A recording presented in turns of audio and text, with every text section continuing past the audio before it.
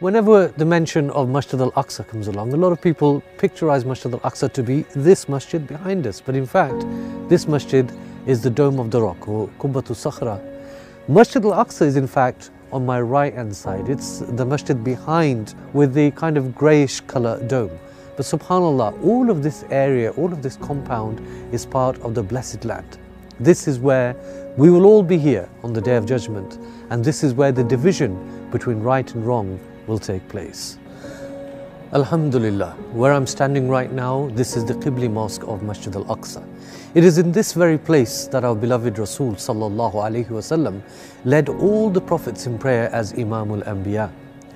The Prophet sallallahu alaihi wasallam advised people go and visit Majid Al Aqsa. And it was one of the pieces of advice that he gave to all the companions at that time. Where I'm standing, subhanallah, all the prophets that Allah Azza wa Jal sent prayed here with our beloved Rasul sallallahu alaihi wasallam as their Imam.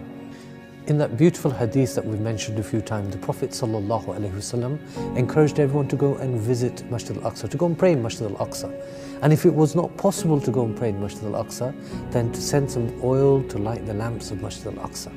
Now, this well that I'm sitting beside now wasn't a water well. This was where people would actually send the oil to Majid Al Aqsa to light the lamps. And it goes very deep down there, at least a good 20-25 feet down. And people from all over the area, and those who could afford to, would send oil to light the lamps of Majid Al Aqsa. Of course, nowadays Majid Al Aqsa isn't lit by oil lamps anymore. It's electrical lighting. And in this room again, here in the basement, and the lighting you see down below in this well, is also been possible because you donated to Muslim hands to make this possible. So in modern times, you're not sending oil to light the lamps of Majid Al Aqsa, you're actually providing the lighting for the entirety of Majid Al Aqsa, which will continue to be your Sadaqatul Jariyah.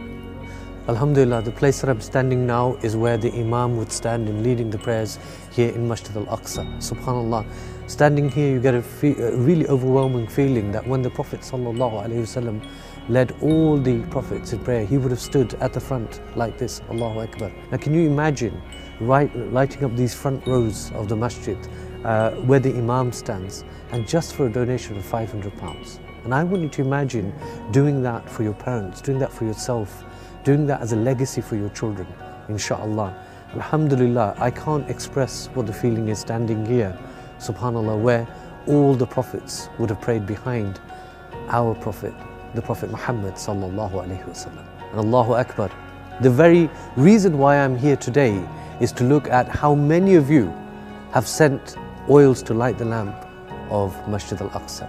Many of you have contributed over the last decade or so that Muslim hands have been working here towards a lighting project that's been taking place here, subhanallah. And the beauty of that hadith is that if you send oil to light the lamps of Majid Al Aqsa, it is as if you have prayed in Majid Al Aqsa.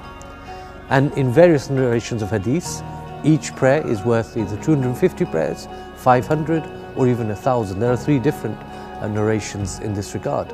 So many of you have contributed towards the lighting works here, have lit up Majid Al Aqsa. And for every time that somebody will be standing here making sujood, making dua, reciting the Quran, it is your Sadaqatul Jariyah.